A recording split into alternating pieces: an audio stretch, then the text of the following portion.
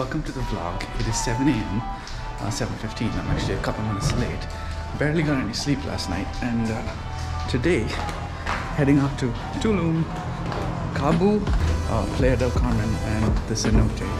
So let's get some quick breakfast and get into that right now. Heading over to the place for the tours now. Got some breakfast in, and I'm a couple minutes behind. Also, I lost my cap yesterday, and it does not seem like they found it. So I guess I'm going capless for the day. Wanted to buy another cap, but I'm already a minute behind where I need to be, and I'm about 2 minutes away. So let's we're not doing the cab today.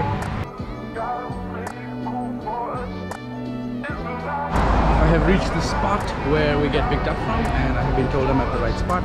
Got 5 to 7 minutes more before transportation gets here, and then we'll be on our way. Alright, we have found our transportation. It is a van. Alright, so they basically took us from the small little transport, and we are now here at these big buses. So going into that. Kabir? Yeah. Regina, nice. Looks like we're about to get stickered up on the bus. So she's got a sticker there, and it says bus number 33, I think.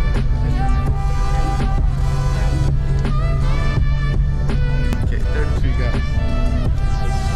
And when I take my shirt off, I lose my identity.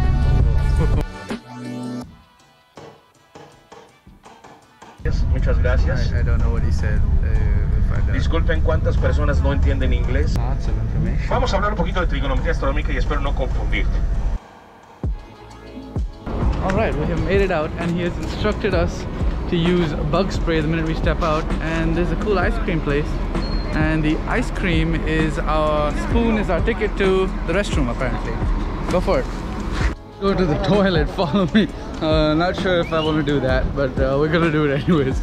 This is our tour bus number 33, and we're here. Probably gonna go try the ice cream first, because we gotta get the key to the toilet, remember? Okay. Gracias. Let's taste this legendary ice cream. I'm not a very big coconut fan, but that was really good. I actually I enjoyed the coconut. In the bathroom here we have these cool little things. Look at this. So you push it together. It's pretty cool. So I'm gonna try some of the Rufus queso. See, so I got this little juice here, and she says it's gonna take 10 minutes to prepare fresh. So I'm excited. This is the juice. You know I like fresh stuff. This is actually pretty good. So Ruffles, probably the local brand. It's like, look at this. It's like really cheesy. It tastes almost like a cheddar cheese. It's quite good. We have begun the walking tour, and the man is holding the red umbrella, leading us on this wonderful tour. Guys, it has not begun raining, and I actually prepared for this eventuality by bringing an umbrella, except that it's in the bus. So here we are in the rain. Should I go back and get the umbrella, or just stay wet? I'm too committed to it this time. We'll have the umbrella in the next one. And the tour guide told us that this shower is for free, guys. And just like that, the rain has kind of come more or less to a drizzle, and will soon come to a halt. Remember, this is not Florida.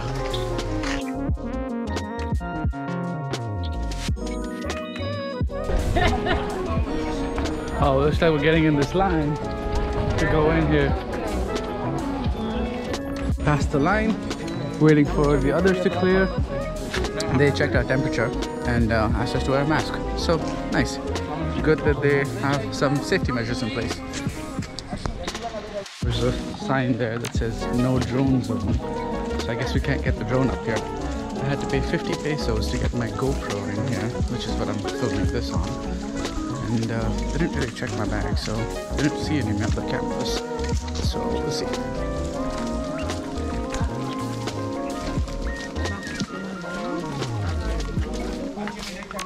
So we have been divided by English-speaking people and Spanish-speaking people. I guess it's probably more effective that way. So we're here with Gabriel is his name, and he's somewhere up there.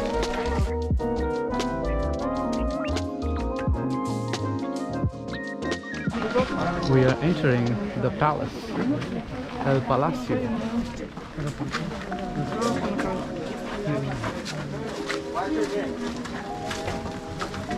Mystical.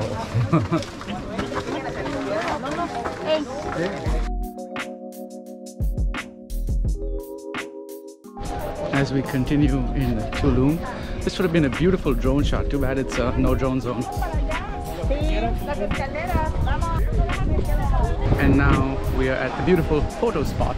Look, it's the beach, and people are taking some beautiful photos, and then we'll be on our way from Tulum.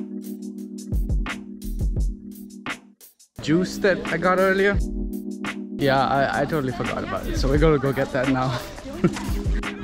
So my aim, the next time I come back here, is to go with the Spanish-speaking people. So I gotta polish up my Spanish skills. Fresh juice, and holy schnizel, this is delicious. Oh my god, it's so good.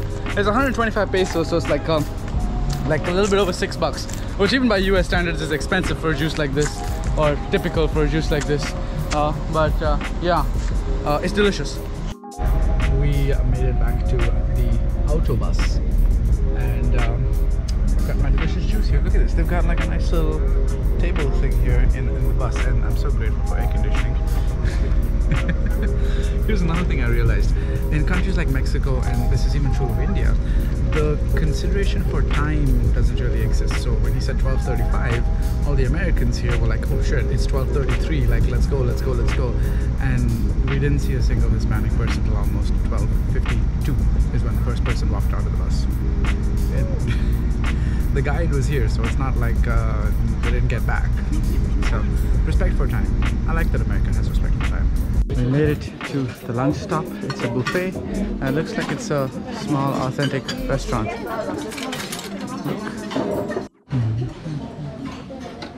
Well, this seems like a pretty basic Mexican lunch, and this place has also lost electricity. There we go.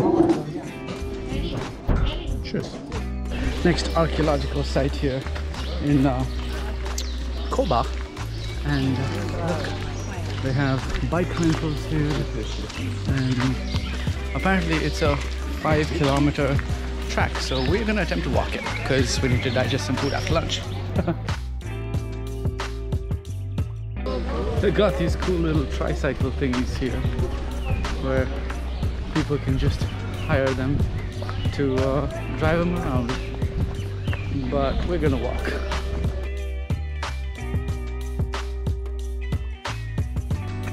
I guess we can, because those guys are so far behind. We are leading the line, and some people are holding us back, so we continue walking. And we are heading up the big temple here, so let's see. It says no drone zone. That kind of sucks. We have made it here to the first archaeological site. Well, look at that. That's the Mayan building. It's got 174 steps, I believe. So let's get a closer look here.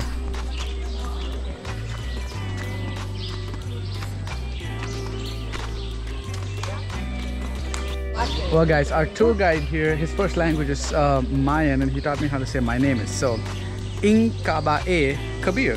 Haha, in Mayan. And the purpose of this building was to watch who was coming and who was leaving on the Mayan road. Oh, this is a watchtower to watch who's coming and who's going, and it's like on the crossroads. Pretty cool. So essentially this is a ball game court, and the way this game is played is there's 3 players on this side, 3 players on that side, and they can use their elbows, knees and hips to move the ball, and it needs to go through that little ring over there. and it was a sacred ceremony from what I understand, and it wasn't really used for fun and games. Pretty cool traditions that older people had and generations to come. Very interesting to see this. And the winners were then given the privilege of sacrificing different parts like their ears, fingers, and sometimes even penises. Yeah. We've been told we're going to a shaman ceremony now, which is super exciting. I did not see this on the itinerary, but he's mentioned it in the morning and now he's mentioned it again, and this is actually quite exciting. So let's see what turns out there. Unfortunately, I'm not allowed to videotape or photograph any of that, so you're just gonna have to grab my word for it. And we shall then have 2 more destinations before we make it back to Cancun, so stick around till the end. So we had a surprise stop on the way at the shaman, and he did like this wonderful ceremony with the fire, water, earth and wind energies, and just kind of really moved energy around. It's really beautiful. What makes me realize that, you know, kind of everything is really energy. We're all basically made of light, right? And it kind of shows up for me in different parts of life, and as I start to pay more attention, I start to notice that there's so much energy around us, and really we're all made of energy. So super beautiful message, and I really felt that energy during the ceremony as well, and it kind of sprinkled some sacred water on everybody. Super cool. Now back to Lautubus, and we are getting out of here to, I think we're going to the Cenote next, and that is basically the sinkhole in the land where there's blue waters. So let's go get some of that footage now. We have made it to stop number 3 for the day, 3 of 4, and we are now heading to the Cenote. If you haven't already, make sure you hit that like button, and no, I'm talking to you. Yeah, just turn that like button into blue. That's right. Excellent. Let's get into the video. All right, guys, we are ready to go. Got my life jacket, and we are going to be heading into the Cenote.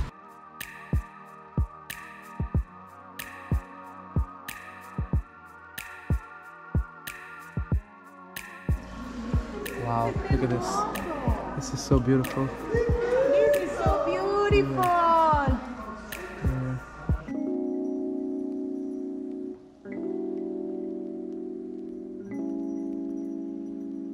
Alright guys, time to go under and see what the under has to show us. We will switch the camera over to this accessory. Alright guys, I got all my gear on and we are going under to check it out.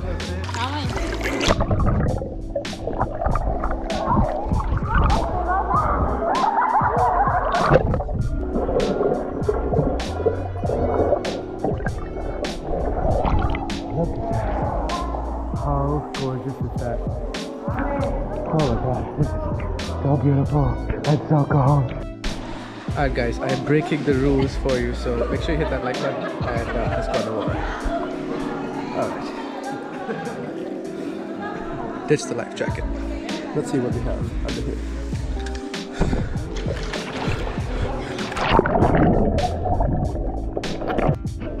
Alright, let's get out of here and get changed before the entire crowd makes it upstairs, because it's already quite late.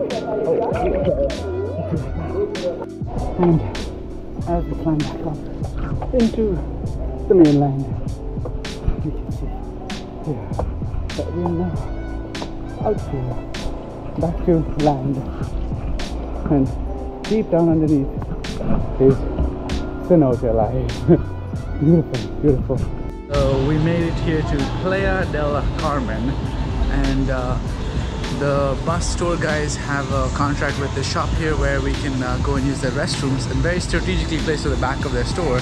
So here is their store here at Playa Del Carmen, and I am now gonna go out and explore a little bit of Playa del Carmen. So let's do that and finish off this vlog right after that as well. So this looks like a shopping street. So look.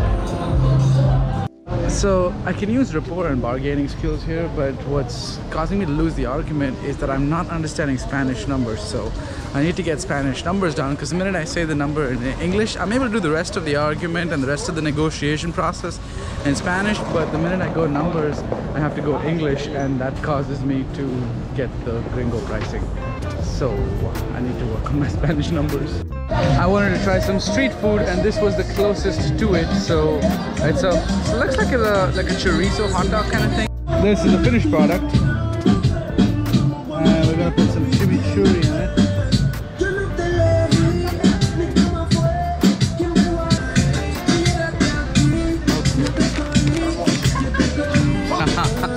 Alright guys, we're gonna wrap this vlog up. If you enjoyed this, hit the like button, subscribe down below as well, and we'll see you in the next one.